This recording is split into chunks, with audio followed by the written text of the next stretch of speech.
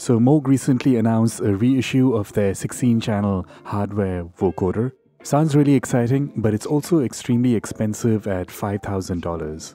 So I figured, why not create one from scratch using Ableton Live? This would also be a great way to understand how a vocoder functions. Now you could just use the built-in vocoder plugin in Ableton Live, but I think it's a lot more fun to create your own from scratch. Let's have a listen to the final result of this.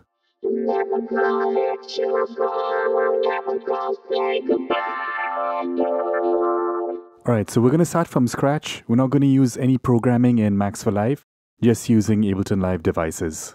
Never gonna give you up. So we need to split this signal into 16 separate individual bands and analyze the amplitude changes over time. I'm going to use the EQ8 to do the band splitting. Now to figure out the actual values of the different bands, we can just look at the vocoder front panel. So this first band here starts at 50 Hz and goes up to 159 Hz. So I just need 2 bands on this EQ here, and I'll switch them both to this 4 times steepness curve. The high pass frequency is going to be set at 50 Hz, and the low pass set at 159. Alright, so that's the first band. Now to analyze the amplitude changes, we will make use of an envelope follower. There's one built in. It's actually part of Max for Live. So as long as you have Ableton Live Suite, you have this device. Now I'm going to select both the devices and right-click here and choose Group. So now the 2 devices are placed in this audio effect rack, and I'm going to rename this first chain to Band 1. Let's now duplicate this chain. I'll rename this to Band 2. The range for this band is going to be from 159 to 200 Hz.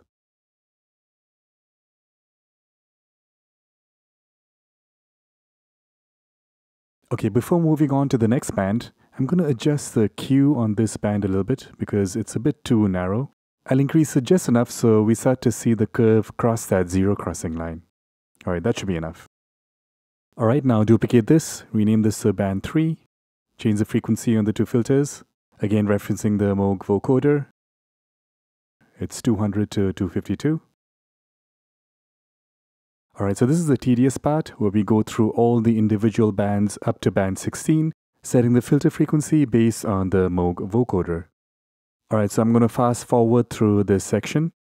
Just make sure that for each band you need to also have the envelope follower.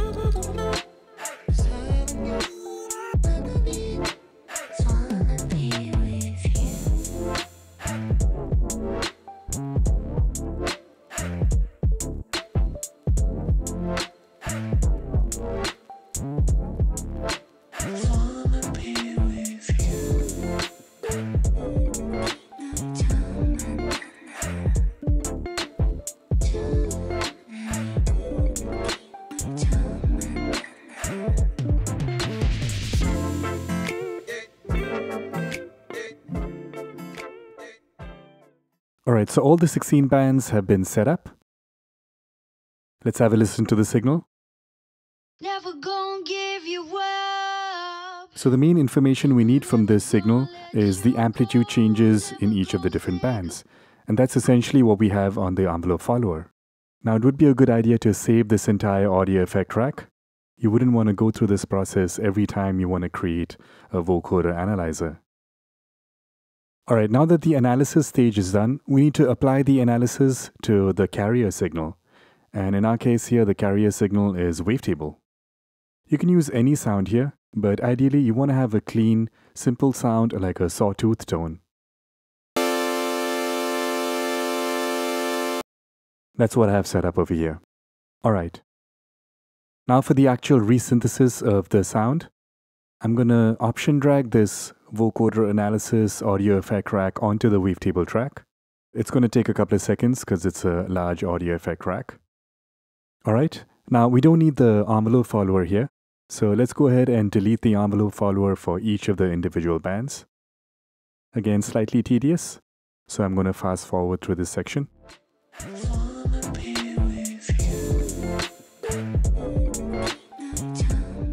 Alright, so I've removed all the individual envelope followers. Now we just need to apply the amplitude changes from those individual bands from the analysis section onto the synth signal. The best way to do this would be to map the envelope follower to the level for each of the individual chains. So I'll click on map here, and on wavetable, I'll click on the level for the first channel, and now it's mapped. And then I'll repeat this process for the other bands. Important to ensure that the analysis band matches the band on the synth. Another tedious section of this process, so I'm going to fast forward again.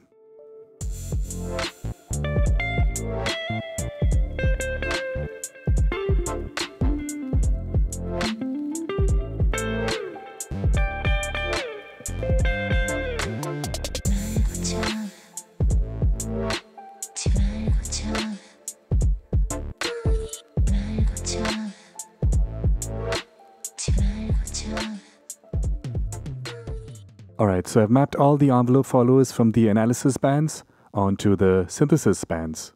And that's essentially it. I'm going to bring the level down on the original vocals, and let's just listen to the synthesizer. We need to have both of them running. I'll mute this middle track here for now. Let's launch the scene.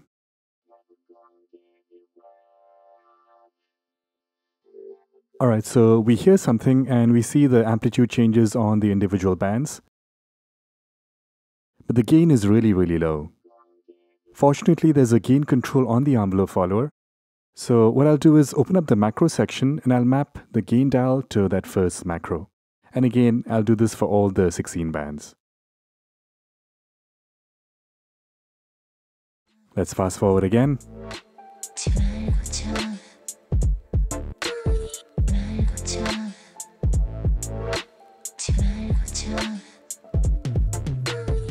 Alright, so the gain control on all the envelope followers have been assigned to that first macro. So now I can increase the gain on all of them simultaneously with this one dial. Let's have a listen now.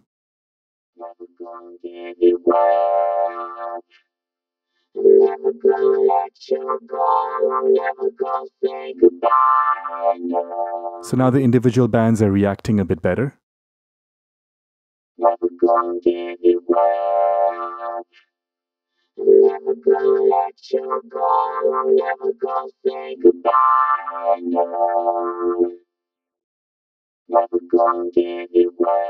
Keep in mind, we're just listening to the synth.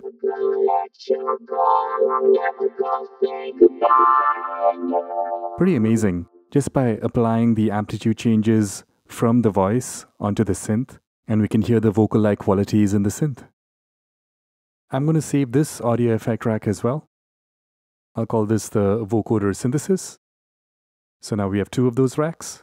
Actually, I'm going to resave the vocoder analysis audio effect rack because we added the gain control. So now we have the two audio effect racks. Now one element that's missing in our vocoder here is the consonant sound from the voice. Now we don't have a way to detect from the voice when we're hearing a consonant and when we're hearing a vowel sound. But in a very simplified approach, we can assume that the noise element is in this highest band,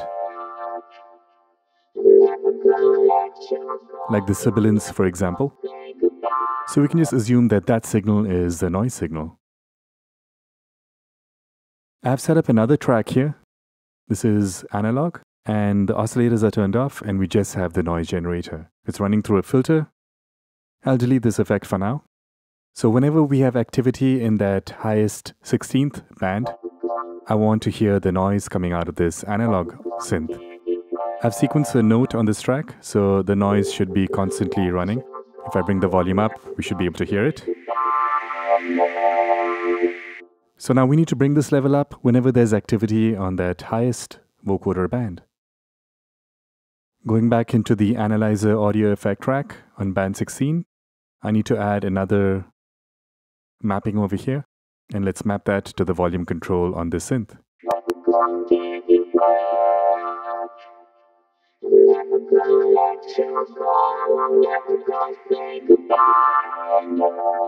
So we can hear the noise, but overall it's a bit too soft.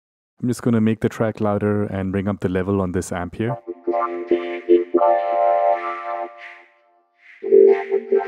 This could work a bit better if we were to gate the signal.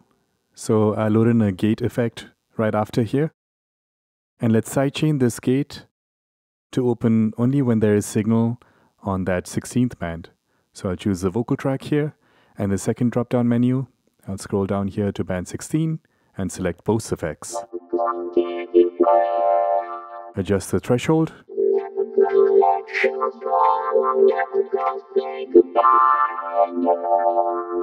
I'll get rid of the hold on the gate.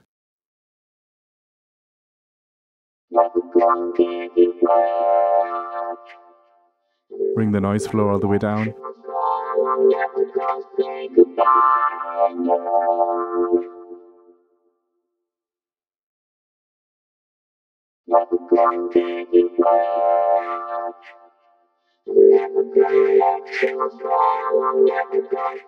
So it's not perfect, but this would be one way to simulate the consonant sound coming out of the vocal track.